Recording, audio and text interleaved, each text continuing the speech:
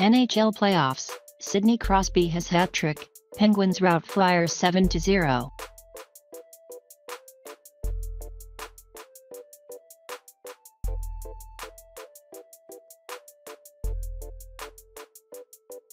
Sidney Crosby had his third career postseason hat-trick. Evgeny Malkin added a highlight reel goal, and the two-time defending Stanley Cup champion Pittsburgh Penguins opened the playoffs with a 7-0 victory over the Philadelphia Flyers on Wednesday night.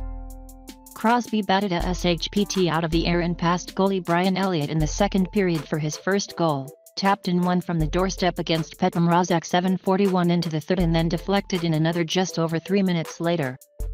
Jake Guentzel had a goal and 3 assists for Pittsburgh. Brian Rust and Carl Hagelin also scored. Matt Murray stopped 24 shots for his third straight playoff shutout.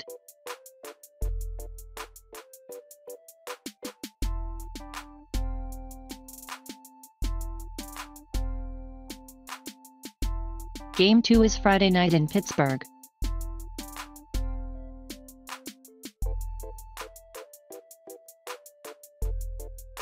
Elliott stopped 14 of 19 shots and was pulled in favor of Mrazek after Crosby's latest bit of wizardry pushed Pittsburgh's lead to 5-0 just 9:01 into the second.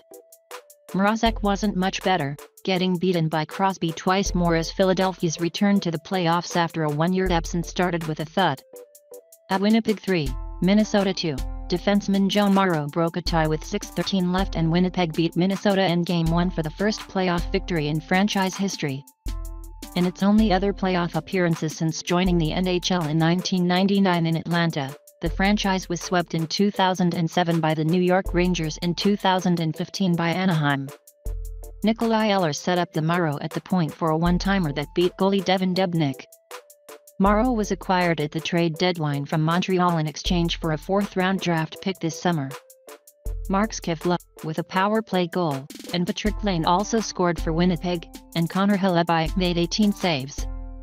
Matt Cullen and Zach Paris scored for Minnesota, and Dubnyk stopped 37 shots.